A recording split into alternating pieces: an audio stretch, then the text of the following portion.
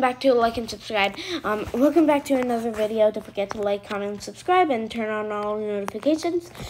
Today we're gonna be doing a reaction video to a video called Purple's Sad Origin Story. So basically how this works is I'm gonna be pausing it throughout the time to yeah. Anyway, let's get started. That works for you. It lets you start and stop when you want and take time. Okay. Hold your horses, Purple. You ain't going nowhere. Out of my way, lizard. Green, I'm warning you. Step aside or suffer the same fate. Come at me, and I will put you back in your proper place. Ah! You're all just stepping stones.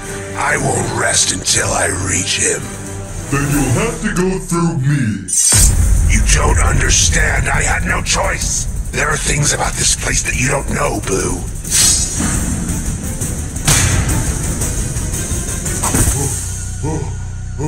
Purple, why are you fighting so hard?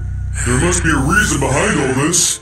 Like I said, there are things about this place, about my past, that you don't know. Then enlighten me. Fine, I will tell you my story, Blue.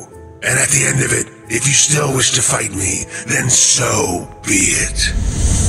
It all started on that one horrible day. The day of the fire. That was the day that I was I feel sad for them. left alone in this world. My mom, my dad, my brother, I had lost everything. My family didn't have much, and what we did have was burnt up in that flame. But I am a survivor, you see.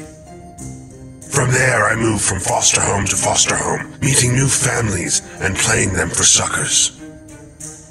I was constantly on the move.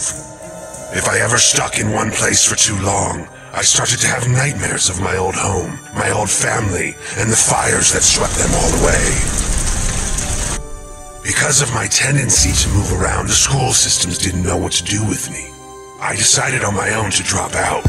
From there, I became something of a street rat. Okay, bye everybody. I'm